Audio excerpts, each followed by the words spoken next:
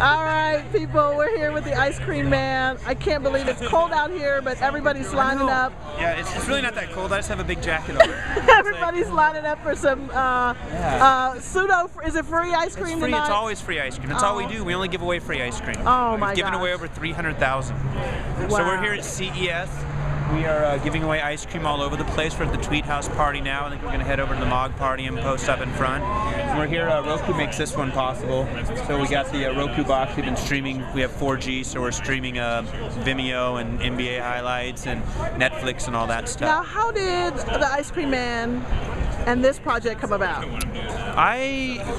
It's a really hard story to make short, but I'll do my best. In college, I wanted an ice cream truck, but I couldn't afford it, so I bought a 3-wheel bike, and I rode around Durango, Colorado, and sold ice cream on my bike.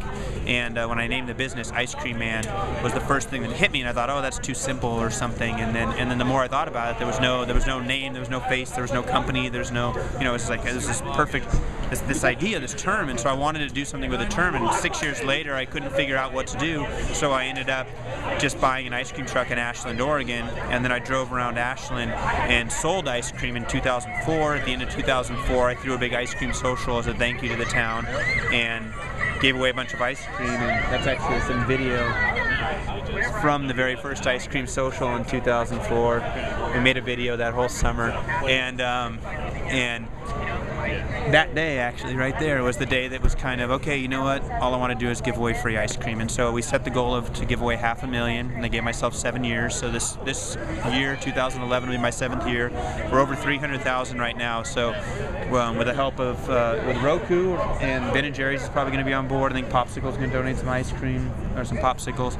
We're going to hopefully reach 500,000, throw a big festival at the end of the year, and we'll be at South by Southwest. So look for us there. We're doing some more stuff in the Bay Area, maybe some conferences. We'll be at a lot of music festivals, some kids' hospitals, events. We're based out of Long Beach, California, so we do a lot there.